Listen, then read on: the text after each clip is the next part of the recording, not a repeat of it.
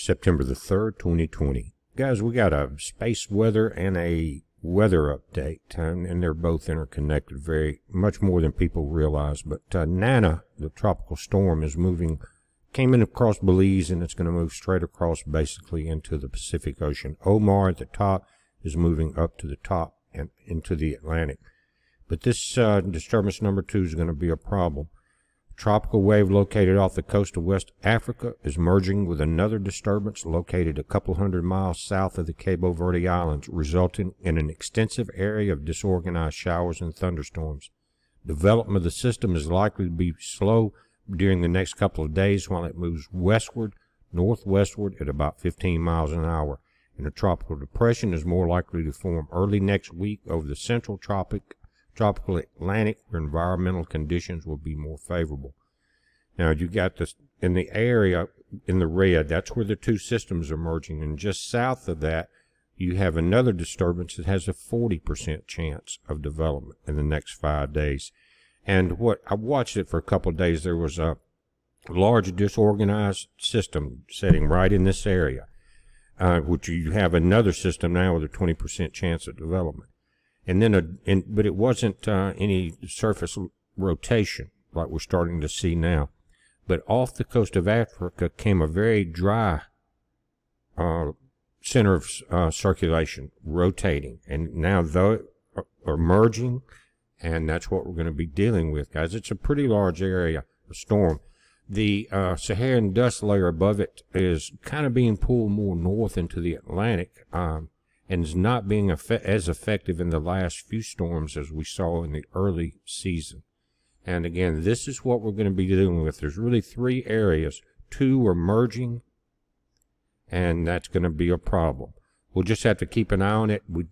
The spaghetti models, again, are showing it moving straight towards the Caribbean. So you guys in the Leeward Windward Islands, pay attention.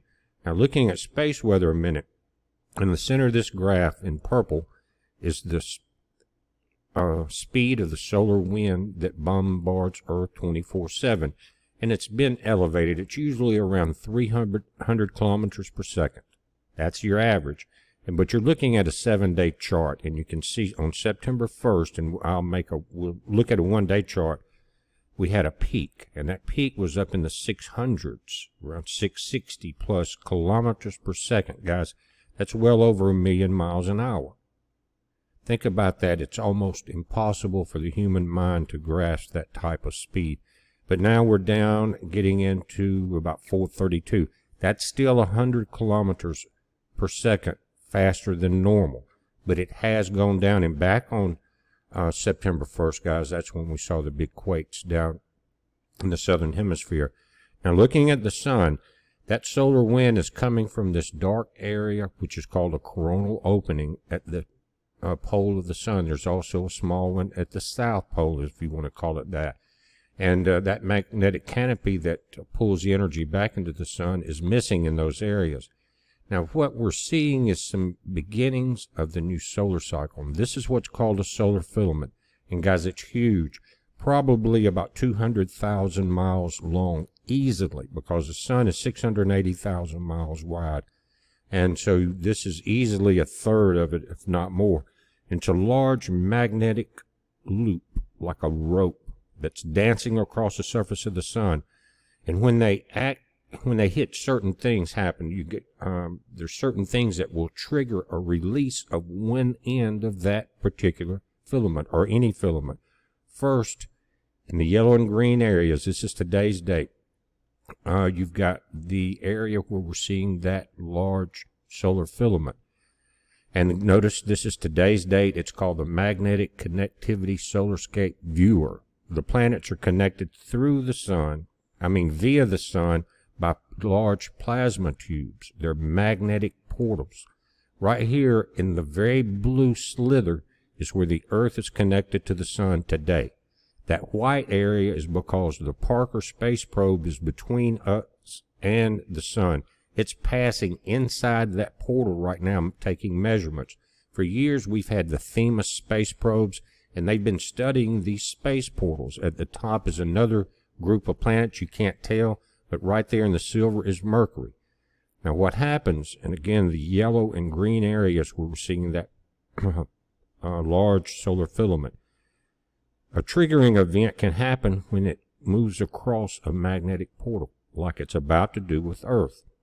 So what happens is, and I'll show you a couple of videos at the end of this, it triggers a release of one end of that large filament, a couple thousand miles long, and it can cast what's called a kill shot. There's a couple of them have happened. They just missed our planet, but it will definitely release a coronal mass ejection.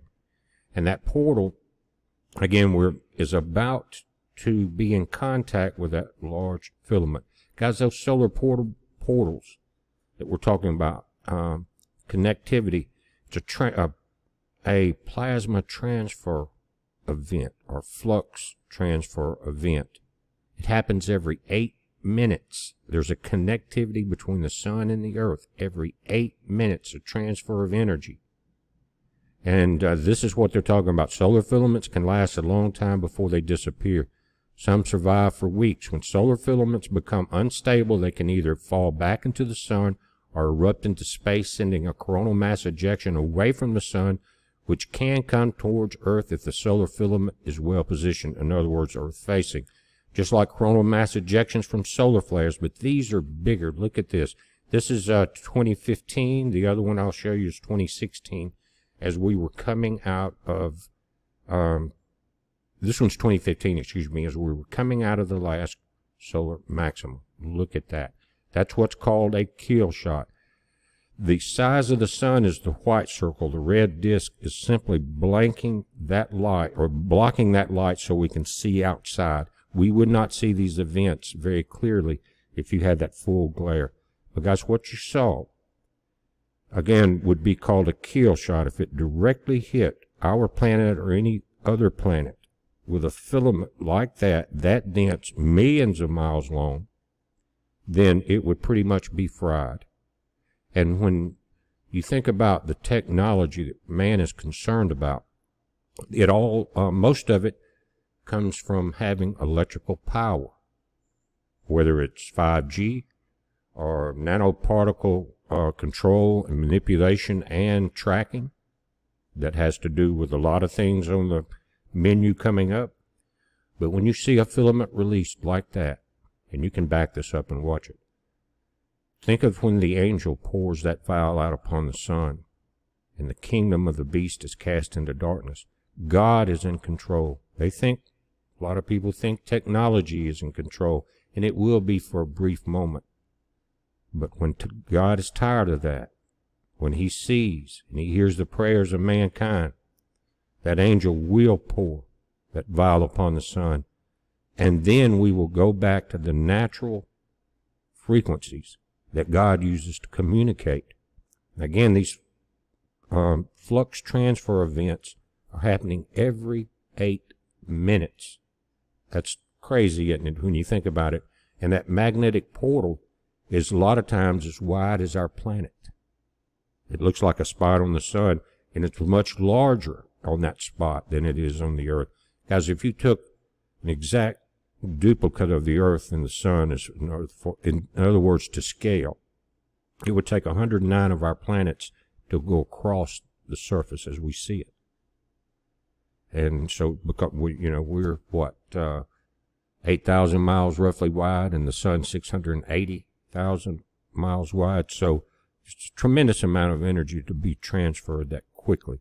Now, I'm going to do a video, and we're only going to talk about these plasma transfer tubes. I think it's very interesting in the science behind it. But we're watching it, guys. You watch it. It's a heads up. Be safe.